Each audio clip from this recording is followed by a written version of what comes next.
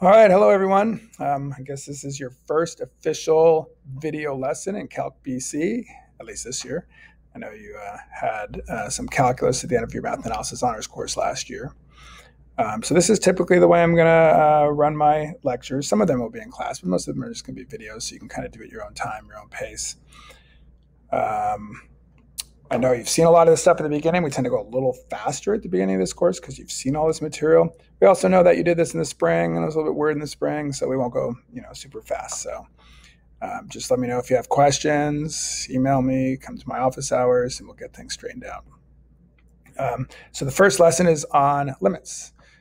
Limits are a really, really important idea in calculus. They move us into derivatives, but you probably remember are super important. One thing, it's going to be a little bit weird because you've seen this stuff before, so just bear with me and learn the methods that I like and that sort of thing. So before we do limits, just a little quick notation. Average speed, the reason we need limits, kind of a basic underlying understanding here is that if you think back to first grade when you got distance equals rate times time, or third grade or whenever it was you learned that, or the rate is equal to the distance divided by time. This is just some higher level math notation. It's the same exact formula. So delta y, change in y, or change in position, y being the position. So this would be f of x2 would be the second position. F of x1 would be the first position. The difference between those two is the total distance traveled, or your little d. And then x2 is the second time, x1 is the first time. So your change in x is your change in time. If you're traveling in a car and you're trying to find the average speed between these 2 points, we can use this little formula. But if you want to be more specific and know, hey, Mom, how fast was I going at a certain time, that gets a little tricky, right? Hence the term limits. If I know the average speed between this point and this point, it doesn't really help me with instantaneous speed at that point. It could be going any rate. But if we get closer, it's more likely they'll be closer to each other, closer, hence the term limit. I changed the notation on you a little bit, but it's the same basic idea where f of x plus h is your second position. So h is the change in position now. F of x, or change in time, sorry. F of x is your initial position. H is the total time. So if h's that should be the h approaches 0 there. Sorry about that. As that gets smaller and smaller and smaller, we get closer and closer and closer. That's the idea of a limit. But the question is, how do you evaluate this, right? So today's lesson is just a quick reminder of how you evaluate limits. You may remember problems like this from last year. I'll give you a nice little basic one. Limit x approaches 2 of 2x squared plus 3x.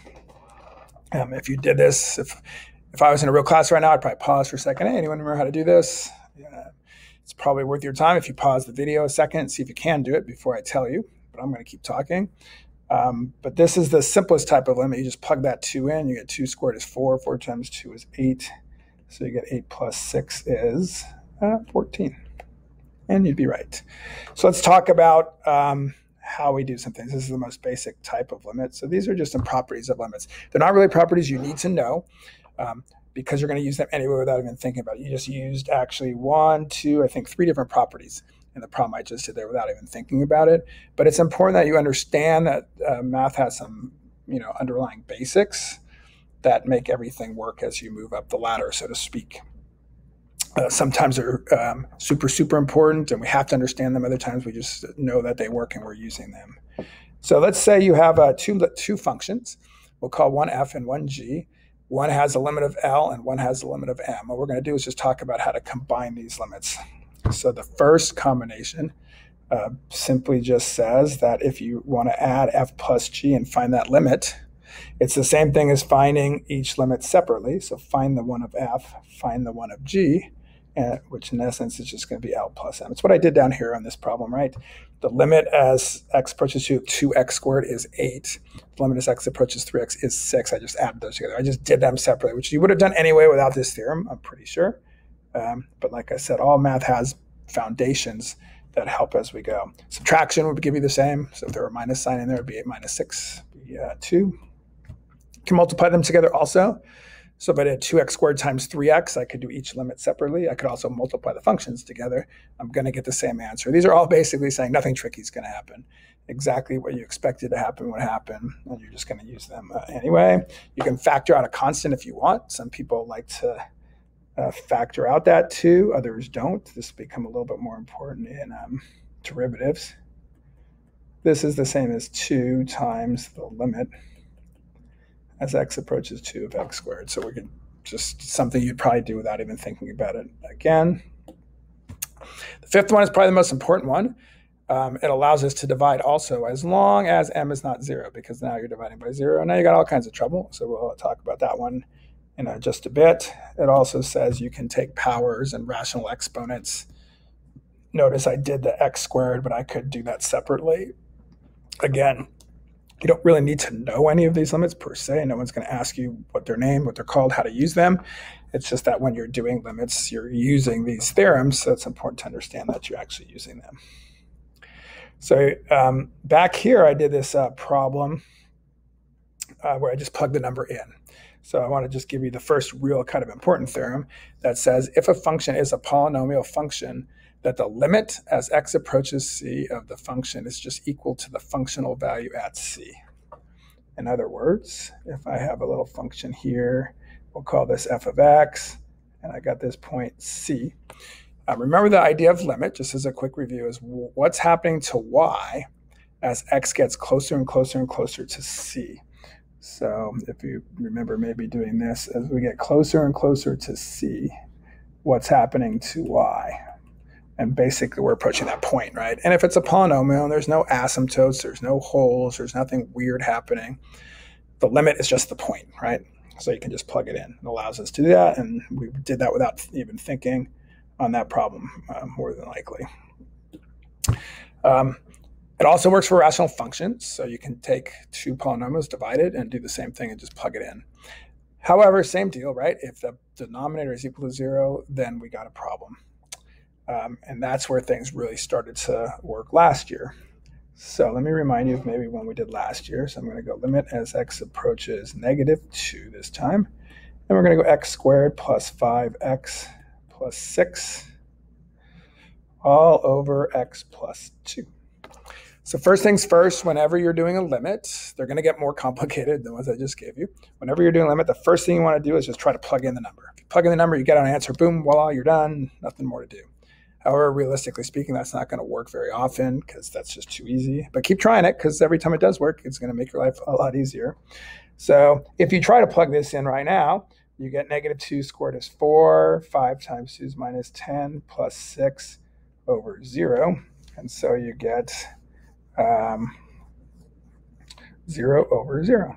Yeah. All right. So we got a problem with that 0, right? Again, at this point, if this were a real class, I'd pause for a second. I say, hey, anyone remember what to do? So you might want to see if you remember what to do. So the idea here is that if g of c is equal to 0, we need other ways to do this. So now's the time where I'd come back and say, hey, this is what you probably would have done last year. You'd say x, you'd factor this top. It's x plus 2 times x plus 3.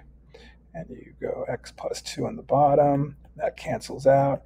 And now you got the limit as x approaches -2 of x plus 3. And now you plug that -2 back in. -2 plus 3 is your 1. And that's the answer to the limit question. If you remember, we'll talk more about this later, there's actually a hole in the graph at that point, -2 for x and 1 for y. So if we were to graph this at -2, 1, there'd be a hole, okay? And there'd be other stuff going on like that. So that's one possible way. So I'm just going to give you some reminders here. I'm not going to give you any more examples. I'm going to let you try some more on the homework. But factoring is one thing you do. Reducing reduces out the common factors, can always help. Sometimes multiplying by the conjugate of the denominator. That's another thing you probably did in the spring, would help. Conjugate of a plus b is a minus b. That can be very helpful. So you might want to remember that. There are other things you can do that we call it kind of like more a little bit of like brute force. You can graph, you can draw pictures, you can draw tables. I'm going to tell you, you don't want to do any of that in this class, not yet. That's just brute force. it's kind of a last resort. And the problems that we're really going to deal with, you shouldn't have to do that. Give me a second to get a little bit of room here. But that's just kind of brute force. So this is one that you got last year. Limit as x approaches 0 of sine x over x. If you just plug it in, you get 0 over 0. But there's no tricks. You can't multiply by the conjugate. You can't factor. So one thing you could do on here is try to do a table. What I mean by table, don't do this though. You never really want to do this in this class. And by the way, calculators are not something you should be using at the beginning at all. So if you feel you need a calculator, you're doing something wrong. You don't want to draw a picture of it. There should be other ways to do that.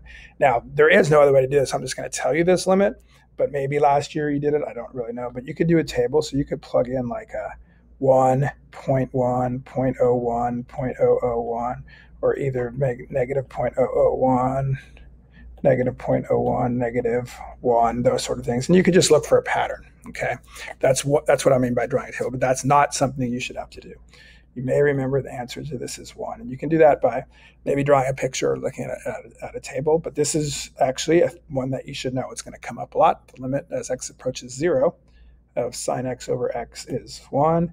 Oops. And this one, sorry, that's a little bit in the way. Let me get rid of that for you. Let me go back so you can just have this as 1. And this one's actually equal to 0.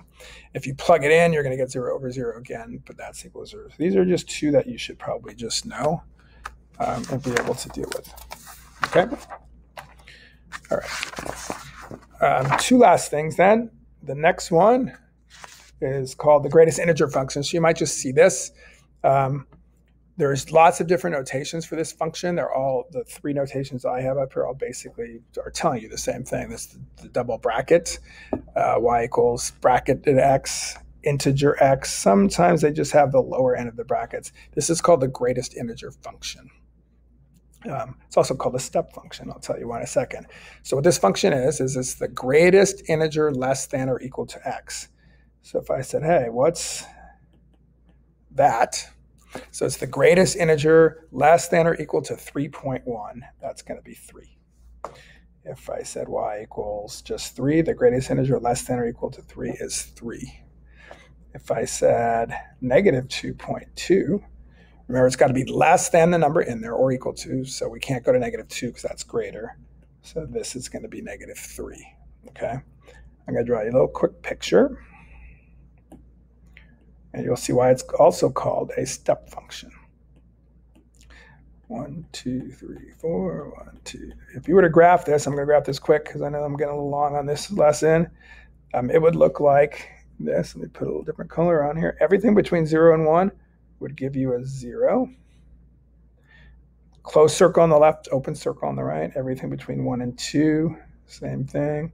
Between 2 and 3, open circle there, same thing, and so on.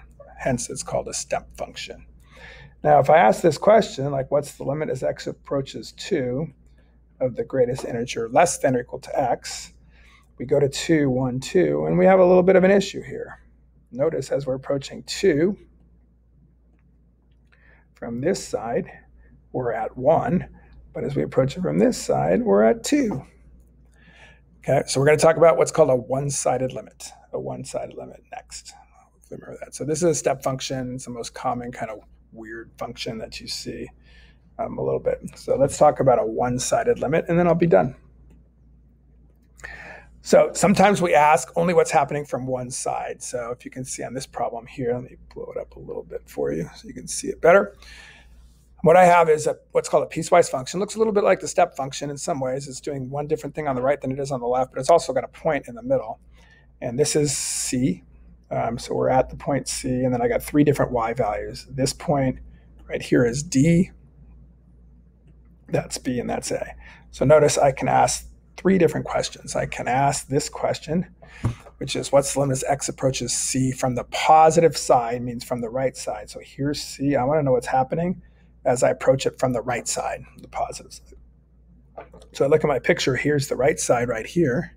So I'm approaching this value of A. It doesn't matter that the hole's there at all because I'm not asking what's happening at C. I'm asking what's happening as we get closer and closer to C from the positive side. So it's approaching A. And then the next question is from the negative side, or C from minus from the negative side. So now I'm on this part here. I get closer and closer and closer to C. I'm getting closer and closer and closer to D. So like the step function, if we go back to the step function here, if we are approaching from the left side, we're here, so we're approaching 1. And if we're approaching from the right side, we're here, we're approaching 2. And then the last question, back to the end, is what's the limit as x approaches C? In order for there to be an answer to this question ever, at any time, the two one-side limits must be the same. So I don't have to look at the picture. I don't have to do anything. I just, hey, the limit from the right is A. The limit from the left is D. So the limit, we say, does not exist. D and E for does not exist. These two things have to be the same. I don't have to look at the picture. If these are the same, if they were A and A, then my answer here would be A. If they're not, we get a does not exist. So anytime we're asking for a limit question, it has to be the same from both sides. So if I just ask you this question alone by itself, limit as x approaches C, you would just say does not exist. All right, I think that's it for section 2.1. Good luck with that homework. Please let me know if you have any questions at all. I'll see you. There'll be another assignment, I think, 2.2 also before I see you next. And we'll catch up when we see each other in class the next time. Good luck and let me know if there's any questions.